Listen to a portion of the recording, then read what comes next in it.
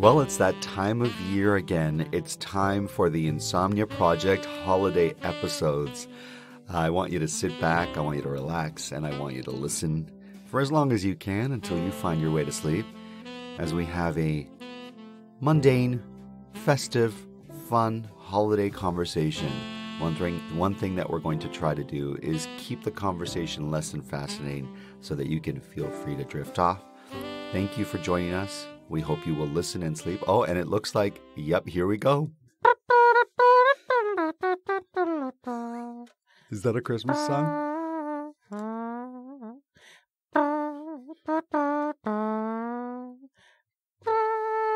I can take us out. No, that's fine. That's great. That's Natasha on the mouth trumpet. Is that what you would call it? Because it's my mouth and it's a trumpet. Trumpet. All right. So, friends listening to the Insomnia Project, we want you to sit back, relax, and listen as we try to have a calm conversation.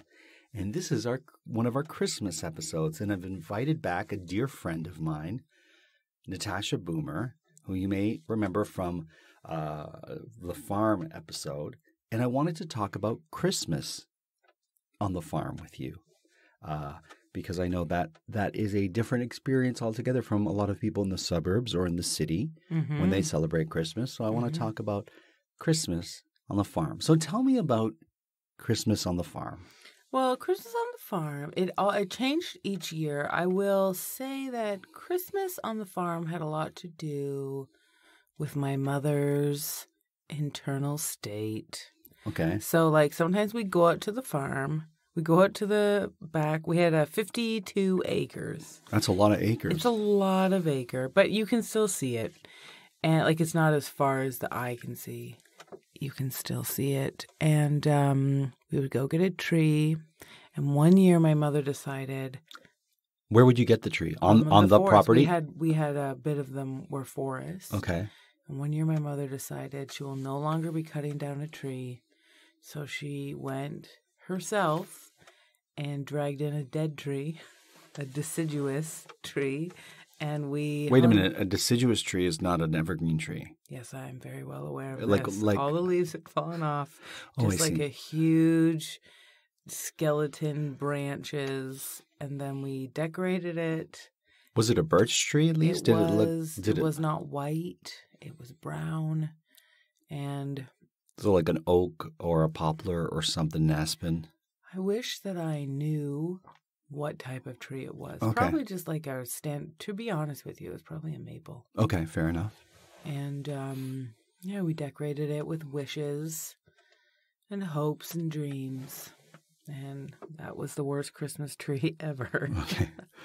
Tell me about the best Christmas tree ever. We had huge ceilings. Okay. I mean, it was the best Christmas tree ever in terms of story. Like each year at Christmas, we're like, do you remember the time you made us drag in a maple tree? But in terms of the best Christmas tree was just like the ones where they're huge, and our downstairs was real. The one where you have to vacuum 3 times after it goes up. All the pine needles, right? All the pine needles. Where it doesn't really fit through the door, and then but it will definitely fit in the house. And then when it's over, you just chuck it over the balcony, cut it up for firewood, and burn it. Oh, That's the great thing about a farm, right? Mm-hmm. You're like, we're going to have a bonfire. We don't have a pit. That's okay that we have a hill. Let's burn a tree on a hill.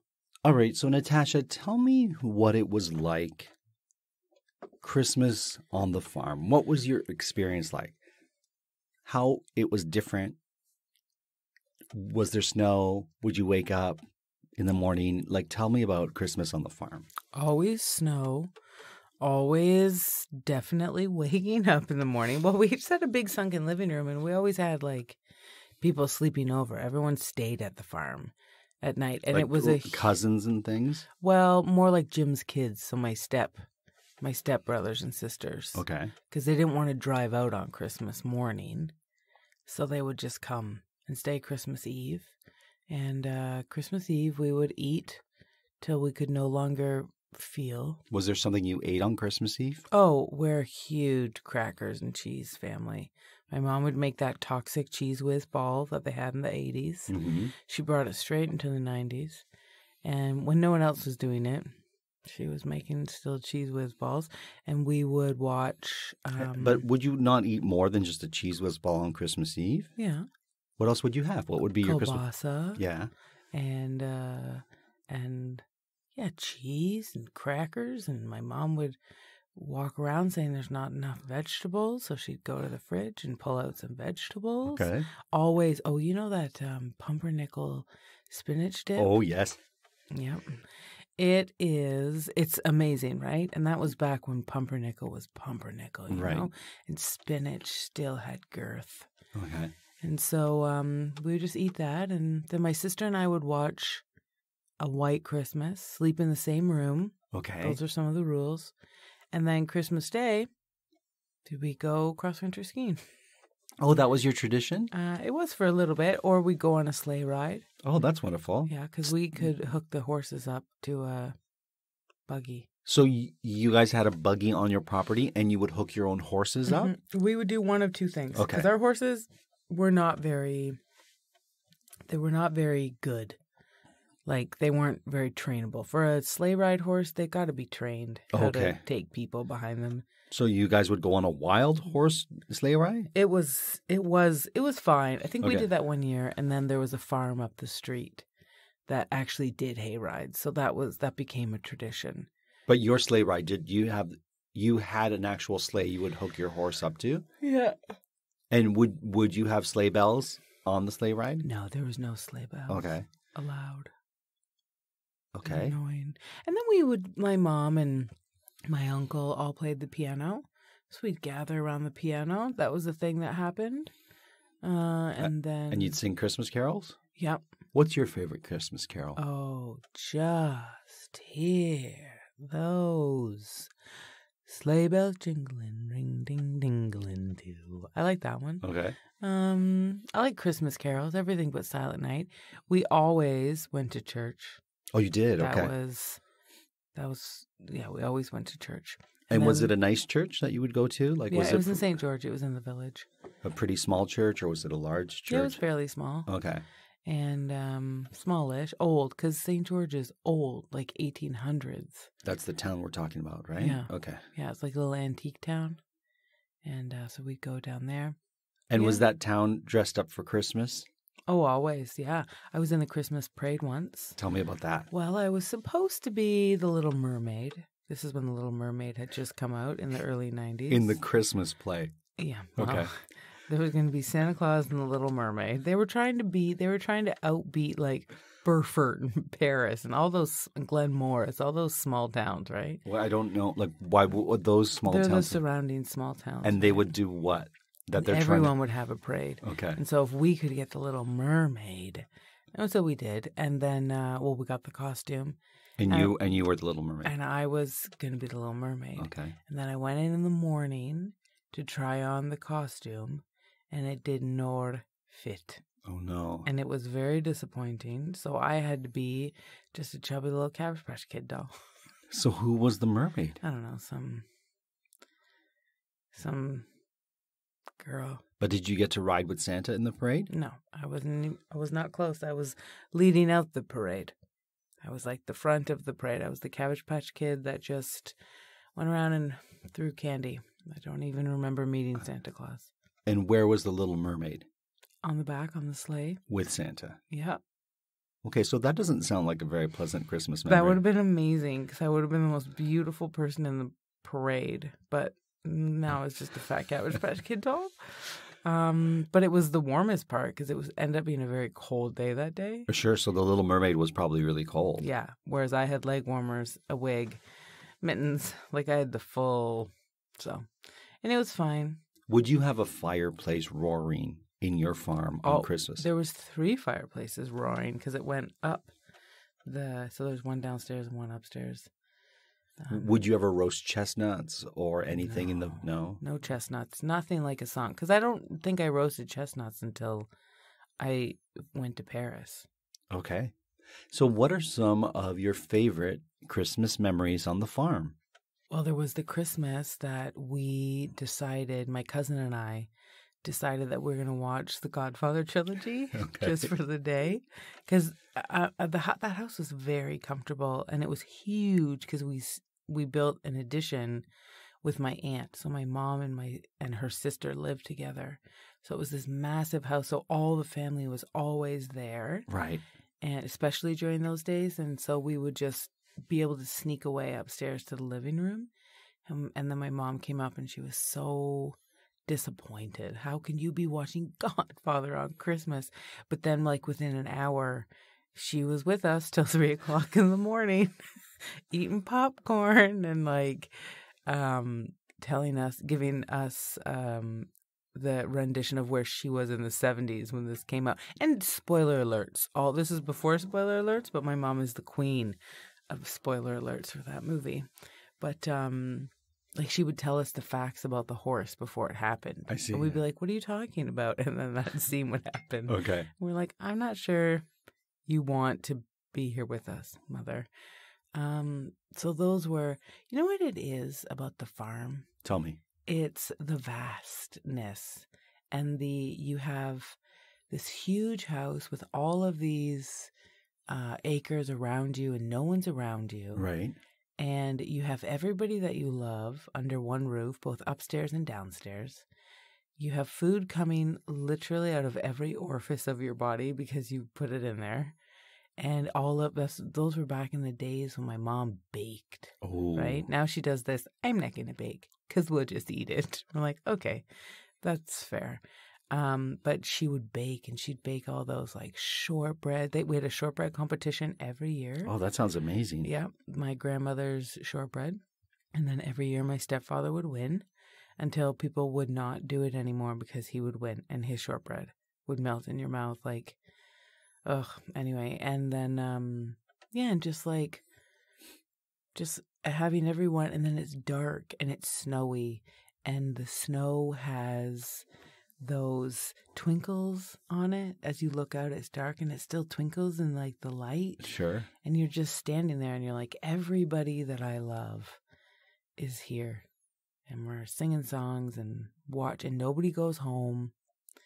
And they all just stay. And those are the days that your grandmother are alive and she's awesome. And then there was So that's Christmas on the farm. It's seclusion. You don't get that in the city. Right. In the city, everyone has to move their car by midnight. In the city, everybody has to go home because they have another. I think it's those days, too, because no one was married. Right. Everyone was a kid. So no one had another Christmas to be at.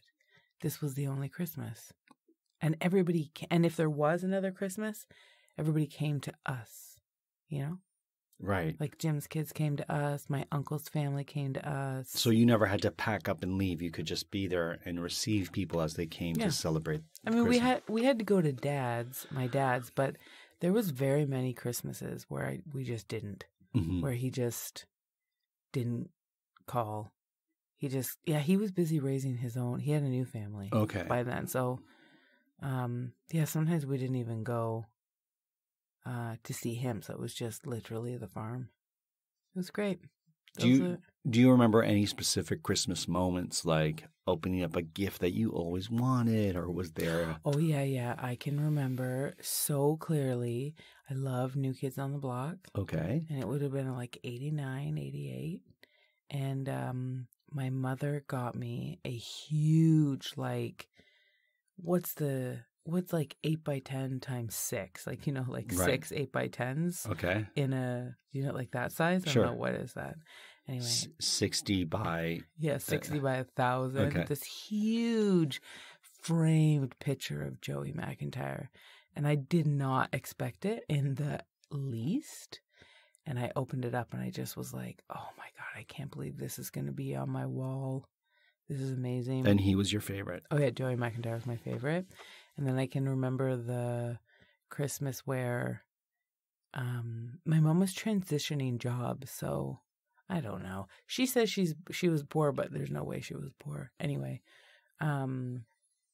I can remember Mom saying, I'm not going to get, I just wanted a beanbag chair. That's it. That was what you wanted. Oh, okay. yeah, that was one. I wanted a beanbag chair. And we opened up all the presents, and it was great. My mom was very generous. We ate a lot. Our presents were a lot of food back then. Okay. And we've since stopped all the junk, and we're not allowed to give food presents anymore. And my mom, so we're at the end, and I'm grateful. Always grateful. That's one thing about my family. Always grateful to each other. And then my mom was like, why don't you go look in the closet? And I went and looked in the closet, and there was this huge beanbag chair. And I was just like, I can't believe I own a beanbag chair. Oh, wow. And it was the Christmas that I realized it didn't matter how much my mom had or didn't have. My mother's, what she took on as a job was to make sure that I had whatever I wanted, whether it was good or bad for her or me. That woman gave me everything I ever wanted. That's a beautiful Christmas memory. It is. And yeah, it also was, I'm lucky that I also had the wherewithal to remember to like be grateful to her. Sure. Yeah. To this day, I have whatever I want. She just gave me her car. Well, I might be spoiled. You're very lucky. Mm-hmm. And what kind of presents do you like to give to your mom? Okay, so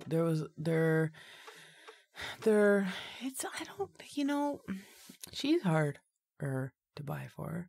I remember as a kid, in those days, the farm days, she wore a lot of Vanderbilt perfume. Okay. To this day, if I smell the Vanderbilt, I will, it will feel like her, without a doubt. Like but she doesn't wear perfumes anymore because they're, toxic. My mother never was a big fan of stuff. Okay. She wanted effort, right? She's like, I want to see you put in effort. And I remember a tragic Christmas when I was still, you forget that kids have to learn to be adult. They have to learn how to adult. Right. And I made my mother a bookshelf in shop glass. And I painted it the night before. And she was so upset. She felt like the present was still wet. It was still wet. It was still tacky. And she's like, you've had this for 2 weeks. And it was like the first time I learned that lesson of you can't just throw you have to think and you have to put effort in. But I remember that was the worst Christmas because she was so upset about this tacky. It was a beautiful shelf, but it was the lack of effort she was upset with. So after that, you just know you put in effort. So now we have like experiences. We give experiences to our family, family members. Yeah. Like what, for example? Well, like a day with like my mom did this thing, not at the farm, but like at her house now. It was a spa day. Mm-hmm. And so she went and she bought like a paraffin wax. She bought like a hot rock. She set up my table. She bought my mom's a major garage sailor, so she'll buy brand new items. And she knew she was going to do it, so she spent the entire summer looking for spa items. Okay. And then, and so we had a spa day in the basement. And that sounds wonderful. It was good. And so what else? Like, what are you making or putting effort into this year for your mom? At Christmas? Well, here's the thing. She's not going to be home this year. Oh, no. I know. So it's going to be the first Christmas ever in 3 years that I will not. Where will she be? Well, she lives in Florida. Okay. And they're selling their house. In Florida? Yeah, so they have to wait to Jan. They have to sell it and then come back. But will you send her anything or will you? Well, it's her 70th birthday too. And so my sister and I are like, we're going down. Okay. But she's like, nope. Don't come down. Okay. All right. Well, fair enough. I know. So it's just going to be me and my sister. What will you make for your sister? Well, we have a tradition. Okay. I love this. Saturday morning, a Christmas morning tradition. It is an egg casserole. And it is made with and we have it every morning. Okay. And my sister actually just texted me yesterday after Thanksgiving. She's is this your sister Shona, who I know? Yeah. What a beautiful name. It is a beautiful name. It's weird, though. You don't hear it much. Oh, but have you ever heard of Shoney's? It's like a restaurant chain. Yes. I think that's where I first tasted grits. Oh. It was of the Big Boy Elias company. Okay. So those Big Boy and Shoney's were brother and sister. Okay. Except for Big Boy had a face. Okay. And Shoney's did not, is not the patriarch. Wow. And so she was like, you're going to make that egg casserole, right? So here's the recipe for the egg casserole. Eggs. Yes. Hard boiled. Okay. It's like lasagna. Layer of. Cheddar or mushroom soup. Layer of. Okay. Cheese. Layer of. Does it matter what kind of cheese? No. Okay. Mozzarella's the best. So a melty cheese. Yeah. Okay. What cheese are you eating that doesn't melt? Well, like a harder cheese, like a Parmigiano, pecorino. I can or make like... anything All right, melt. fair enough. Bacon or faux bacon, as our family had changed it to, because eventually we all became vegetarians. So bacon and then chips. White, regular chips, all crunched up, layer of. You do that 3 times. Oh, my goodness. Bake it. Oh, wow. It is the best ever casserole you'll ever taste. And you have that in the morning? Every Christmas morning since I was 5, kindergarten. So on the farm you ate that too? We ate that on the farm. We ate that. And it's changed whose hands make it. And then the other tradition is cinnamon buns. Yum. Yep. And fruit bowl. I could let go of the fruit bowl tradition. Why is that? I don't like fruit. Okay. In the morning on top of egg casserole. I see. I love fruit. Anyway, that's the food. And that's what you do farm. with your sister. That's what I will be doing this year. I'll be teaching her how to make that casserole. Fantastic. It's a good casserole. It doesn't sound too hard to make. No, Okay. not at all. It's a lot of prep because you got to prep the eggs and Sure. prep the cheese, and because you can't buy pre-sliced, pre-grated cheese. Well, you can. No, you They sell them can't. in bags and stuff. Yes, and it also comes with sawdust. It's made of sawdust. Okay. Let's be real. Just get your arm and slice your own cheese. Fair enough. It is fair. Unless you want to eat plastic, And let me ask you this. which I don't. What types of gifts if I were to buy you a gift, Yeah. now that we're well away from the farm, I thought this was going to be an episode of A Christmas on the Farm, but we're no longer on the farm. But if I were to get you something. We can get back there. Okay. What would you most desire? If I'm on the farm? No, right it doesn't now? matter. Like for Christmas, is there some type of gift you love to receive? Well, here's my problem. Mm-hmm. I'm so tired of stuff.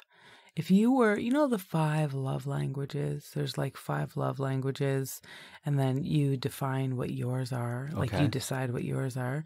Mine's always, my number 1 love language is always time spent. So if you want to get me something, you get me time spent. When we're for Christmas, we're going to go roller skating. And it's going to be a humiliating, brilliant experience. Boomer, for your birthday, going to Body Blitz. Although you can't go there because you're a man. What is, for our listeners who have no idea, what is Body Blitz? It's a water therapy. So you sit in cold water, then you sit in hot water, then you sit in a sauna. It's hell on earth for some people. Okay, but you enjoy it. I do enjoy it. I haven't been for a while. I like experiences. Here's a gift. I like to do this. Buy like a date night for couples. So you get like a gift card to a restaurant, Sure. gift card to I like gift cards in a big bucket. I'll tell you what. Yeah, no, go on. We used to do a lot of fun taste tests. Yum. Competitions at the farm in those days.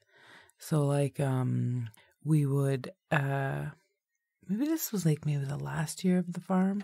The dollar store used to have all of those like Twix-ish bars. And so we used to do taste tests, real or not real. No name or not no name. Cool. We liked a lot of those. We love Uno.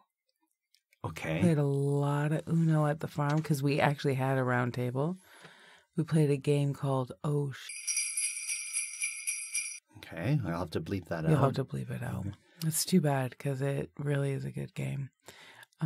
We played a lot of Tau Rummy. I mean, get out of here. Tau Rummy. All right. Yeah. So we also played a lot of games. And you would go cross-country skiing the next day. Cross-country skiing. We crossed because we had trails that we built. And what would you see when you cross-country ski? Trees, hills, squirrels. That's it. Cool. That's it. Not really. Yeah.